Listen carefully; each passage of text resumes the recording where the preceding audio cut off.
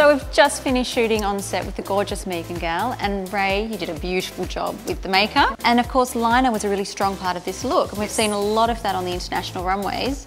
Can you tell me a little bit about the trend this season? Well, it's not that really hard like Amy Winehouse eyeliner. It's a very sexy, sophisticated, even a little bit creative, you know, liners on the top, on the bottom. Of course, Megan had a beautiful winged look. How can you do that at home? Best way to do it is look straight ahead in the mirror at home, put a little dot where the highest part of your eyelid is, where it peaks, put a little tiny dot. Really simple trick. From that dot inwards, keep the eyeliner as close to the lash line as possible. And from that dot out, you extend the eyeliner. And what makes this brush awesome, you can see how thin you can get the lines, like tiny little strokes. Super thin, yeah, right? Yeah, like but if you angle it, you can make it thicker yeah. too. Another little trick is, do the little ticks first. And what's so great about this brush, if you use it flat, you get that beautiful, thick Audrey Hepburn eyeliner. It's all about the liner, but how did you prepare the eyelid beforehand?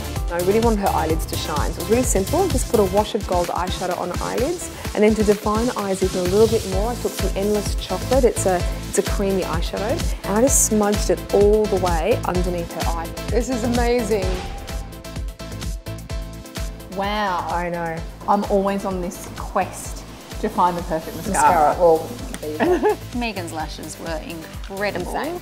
How did you do that? I know people think mascaras are mascaras, they're not. This mascara is incredible. It's called Volume Millions XS. It's got the biggest one I've ever seen. It's huge. The trick with the great mascara, extra prongs, and has to be really black, so you get every lash from the roots to the end. And just get them right in that inner eye. When I talk to women and they've applied their mascara, I can see they tend to miss the inner corners, but you've got like 100 little lashes in there. Top only will give you more of a winged effect.